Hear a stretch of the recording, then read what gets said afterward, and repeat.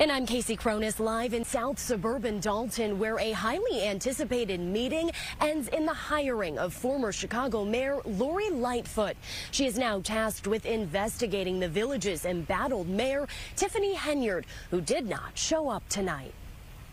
She has more authority to get what we're missing to seal this deal and take our community back.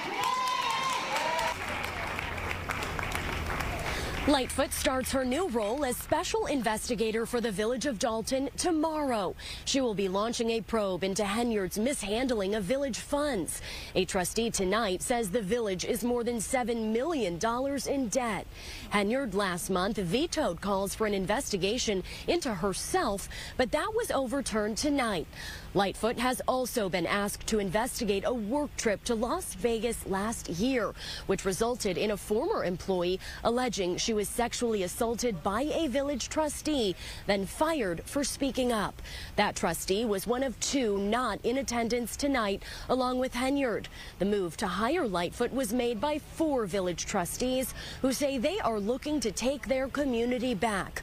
Earlier today, Michael Delgado, who was hired by Mayor Henyard as the village's prosecutor, sent a letter to the legal team representing the trustees, stating that if Lightfoot is appointed as additional legislative counsel, it would violate code, and Henyard will not approve any payments to the former Chicago mayor, claiming her appointment would violate the law because the trustees already have an attorney.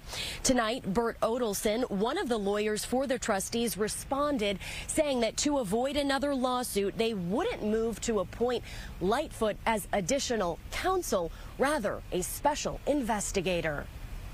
I commit to you that I will follow the facts where they lead without bias. At the conclusion of this investigation, I will provide an assessment of the findings and the recommendations, and I welcome and urge the full cooperation by Mayor Henyard, her staff, all village trustees, vendors, and others. This board specifically has made reaches to the state's attorney, attorney general, governor's office, and as we know, there are ongoing, well, it's been reported that there's ongoing investigations from federal entities.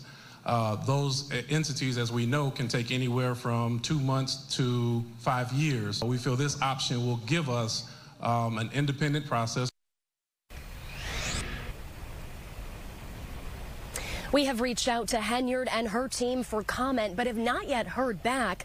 This job for Lightfoot comes with a paycheck of $400 an hour. The trustees here tonight say it will be capped at $30,000 when they will then check in and reassess her role.